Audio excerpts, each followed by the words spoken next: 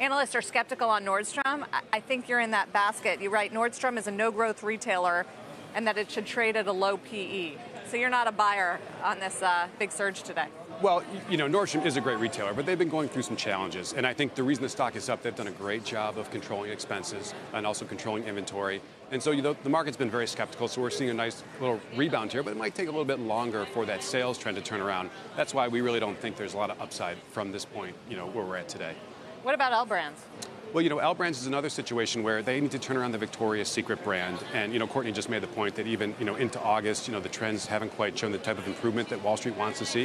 And I think that's why you're seeing the reaction that the stock is having this morning. These are both mall-based, or to a large extent are. I mean, can they actually work against the big trend that seems to be so powerful?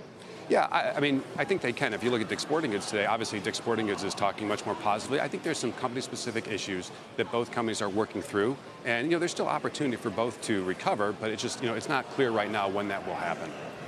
Oliver, hope for Victoria's Secret, still comping pretty negatively. I know they got rid of their fashion show. They hired a transgender model.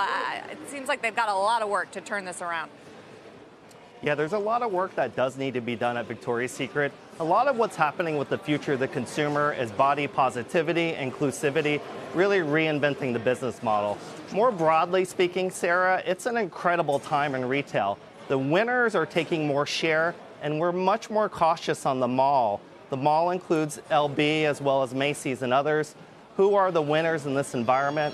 Walmart, Target, Costco. And as you think about that, you know, food is your friend. You need to eat groceries, and food is insulated from tariffs. Scale is important too, as we continue to see this digital revolution take place. And consumers are really rethinking retail. They just don't need as much stuff anymore either. This is true. Oliver, I've seen, I know totally anecdotal, but on Nordstrom, they're putting very, very small footprint stores in Manhattan. How much success can they have recreating what others have done in urban areas? Yeah, we really actually think that's a very powerful, creative way. It's called Nordstrom Local. Nordstrom has a local market strategy. So they'll have a flagship with little Nordstrom Local stores in neighborhoods such as the West Village, the Upper East Side. And these are great points in terms of going on to try on items, buying online, pick up in store, as well as getting alterations done. The future of retail is a lot about service, and Nordstrom Local helps you return items quickly and really leverages inventory in a very local way close to your home. So that is something to be watched, and that's a brighter spot at Nordstrom.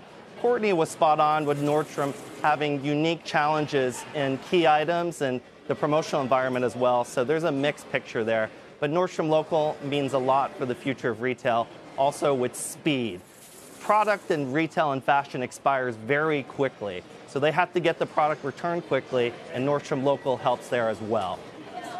Jay, who's winning back to school? I know it's early. You know, Kohl's talked about having a really nice start to August. You know, they have a big back-to-school business. You know, they would be one that has started off in a really nice way. Really? They had a lousy quarter, though, and well, you know, what's interesting, if you break up Sarah, if you break up the quarter into two parts, you know, the first half of the quarter is very weak, but the back half of the quarter, they comped up +1, and without having to promote. And what they said in August, they've seen that trend continue. So, you know, obviously, you know, a lot of retailers have had a struggle in 2Q and in the beginning of 3Q, but relatively speaking, Kohl's has been a little bit better. Hey, Oliver, Jim Cramer called you out this morning during our Mad Dash about some work you've done on Tiffany, I think specific to Chinese consumers. Tell us what you found. Yeah, we are more cautious on Tiffany. We love the long-term story. We have an outperform rating. However, a lot of factors are up against a tough comparison. Our survey results do indicate caution with traffic trends. Hong Kong is another negative point, and incoming Chinese tourism. So these are all fear factors in terms of traffic, and Tiffany is also somewhat vulnerable to foreign exchange as well, with the flagship being an important part of the business. So we're looking more forward to the back half, and we're cautious coming to the print for next week. We're more positive on Ulta for back to school. We like beauty.